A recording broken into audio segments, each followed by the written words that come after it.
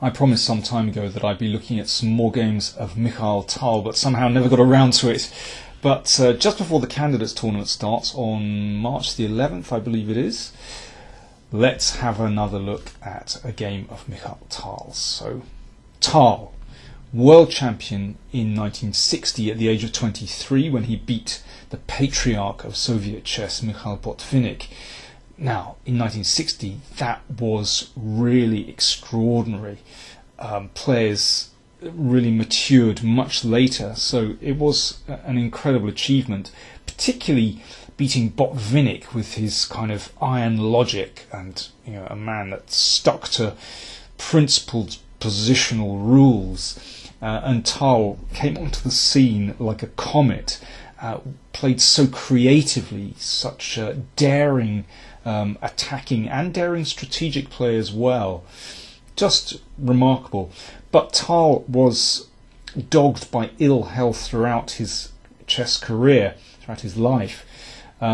He only managed to hold on to that world title for, well, just less than a year when Botvinnik won the return match. He was still capable of playing incredible chess after that. But the brilliances came in flashes, and he never really maintained that consistency. Maybe he never had consistency in his chess results. Nevertheless, 1979 was a very good year for Tal.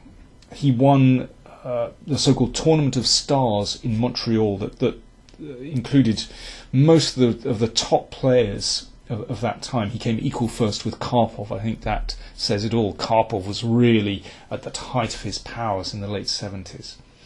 And I've picked out a game from 1979. This was from the Soviet Union against Yugoslavia match, always very well contested. And Tal was playing here against Dragoljub Velimirovic, who has had a reputation as being an incredibly dangerous attacking player. So, well, let's see what happened between these two fiery players. I think, considering Velimirovic's reputation, it looks to me as though Tal is playing, well, quite conservatively in the opening with this b3 move, which, a quiet start. So bishop b2. And Velimirovic, well, perhaps not unpredictably, takes the fight to white. He's not prepared just to play, knight f6 and e6 and d5 or whatever, e5. But this is a very logical move, actually, just blocking out this bishop on b2. So Tal sticks to his strategy of fairly quiet play, just using a double fianchetto, and of course the bishop is pointing at this weakened square on d5. So, Tal was very capable of playing positional chess as well. And now here I would expect perhaps g6 or knight e7, going for this kind of setup with black. But Velimirovic played bishop e6, which, okay, this should perhaps come later on in the game. You want to play queen d7 and perhaps trade off this bishop on g2. But there is a slight problem with playing this at such an early stage, as we're about to see. So knight c3, very logical, looking at d5. And now knight f3, excellent move from Tal. Basically, the knight threatens to go to g5. Now, obviously, h6 is preventing this, is just very slow.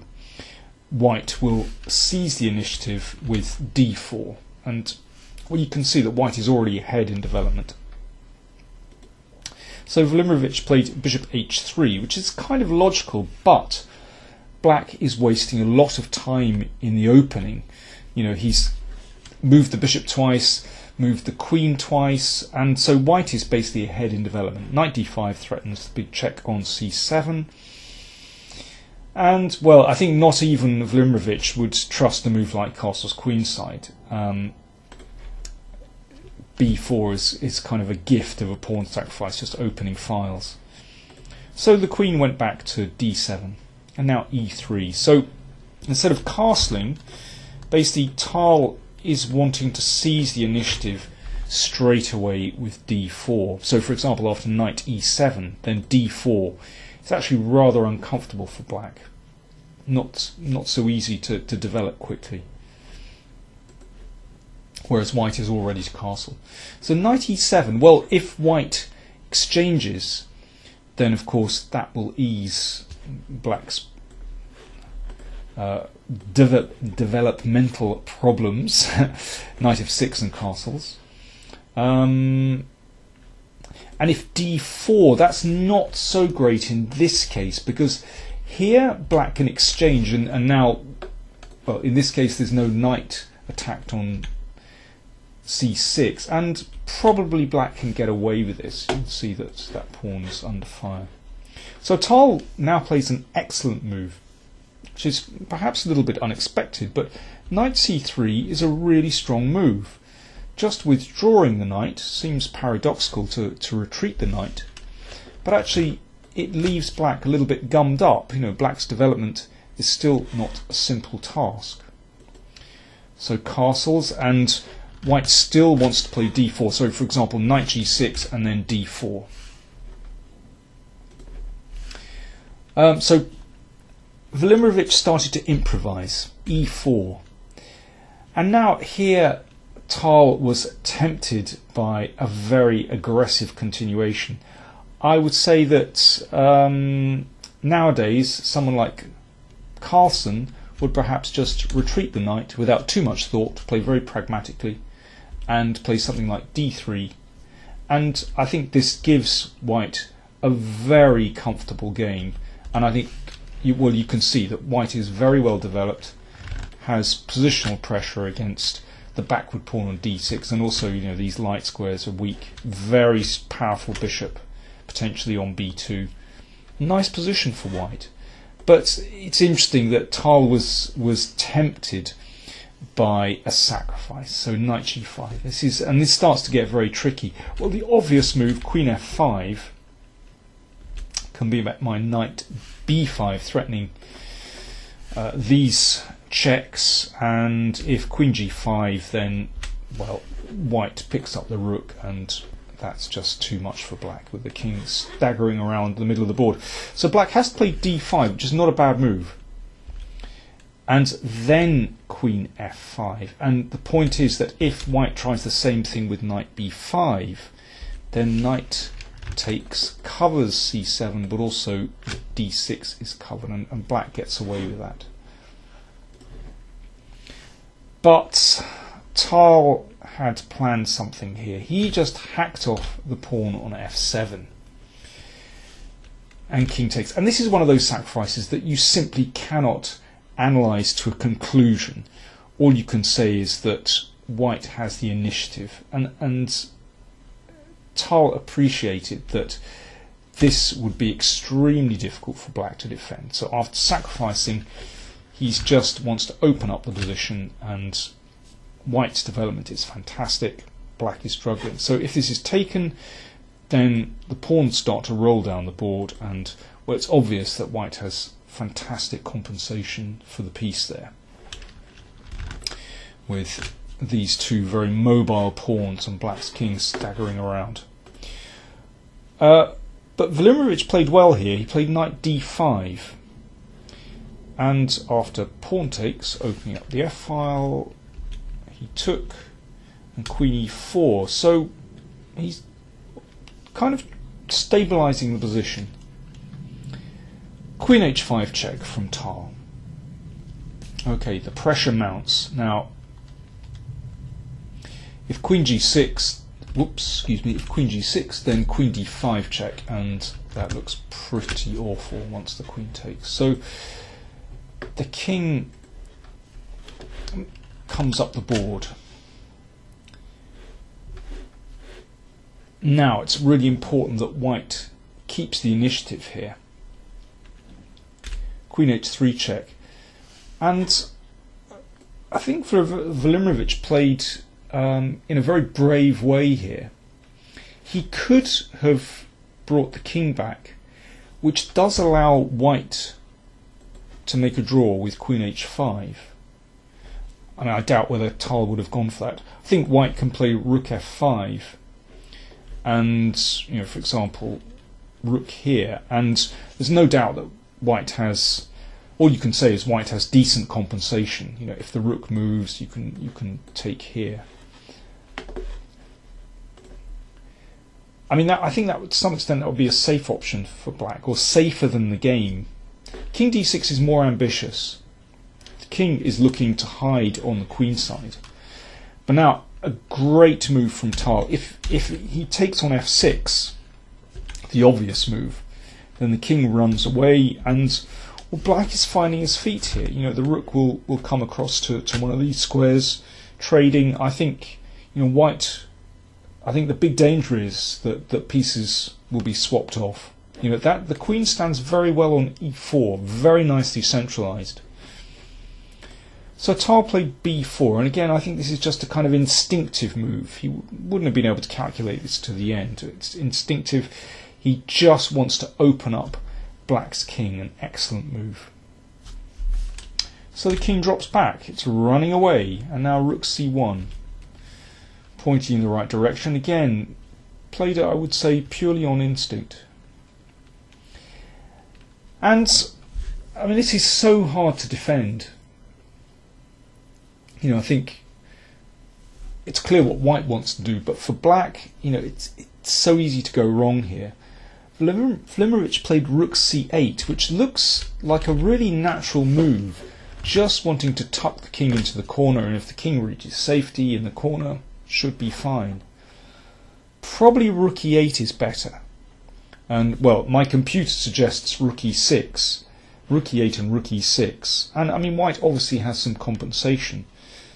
I mean, I'd say these are not easy moves to find. Well, I'm kind of reluctant to go into any detail with analysis here because, this is a practical game, and it's well, I've used this phrase before, but it throws sunlight on magic. It's a pity. Let's see the genius of Tal. So after rook c8, a very plausible move. Black's king wants to run away, but this is a fantastic idea. Rook f5. And there's a very, very clever tactical point to this. If the king tries to run for the corner, then you give a check. That was the point of rook f5. And now the rook is unprotected. So rook f6. Tal was so good at spotting these little tactical nuances in a position. So clearly the move that Velimirovic had intended, king b8, doesn't work, and that must have thrown him, because from now on he starts to make inaccuracies. After queen g4, well, an obvious move, blocking this diagonal, but the check brings the king back in the middle, and now queen f1, and this is starting to look very dangerous, because that queen has moved from its strong central post, and suddenly, this queen b5 looks like a threat. Queen moves back, but now it's starting to get hit, and this is very nice. The second rook comes into the game. The movements of the rooks in this game are one of the reasons that I was attracted to this. I really like the way Tal plays with his rooks here. So the queen came back. And well, you could probably take on f6 here, but Tal returns with the queen. This is such an attractive move, actually, cutting across here. And, well, if the king steps out of the way, then you could take on c5, and yeah, you just want to be able to play rook d4 check here. And, for example, here, you can take and rook d6, and the queen will come in here, and black's king just gets cut to pieces. So queen e6 played, Tal took on f6. If queen takes c4, here's a nice tactic. You can take here and then play rook f7 check, and that double check is absolutely fatal. Black recaptured on f6, and now rook e4. Again, the rooks just play beautifully here. If that's taken, then let me see. Yes, you can simply win the queen with rook e5. That's nice. And after queen a2, rook c5 check is fatal. Black resigned here. Obviously, that rook dropping, that rook again vulnerable on c8. Fantastic game by Tal. As said, I'm reluctant to point out possible defenses for Black. There, looking at it with a computer, you can see holes in this, but actually defending this in practical play almost impossible. And as Tal said, I shall observe for the 1001st time, years of analysis and minutes of play are not quite the same thing.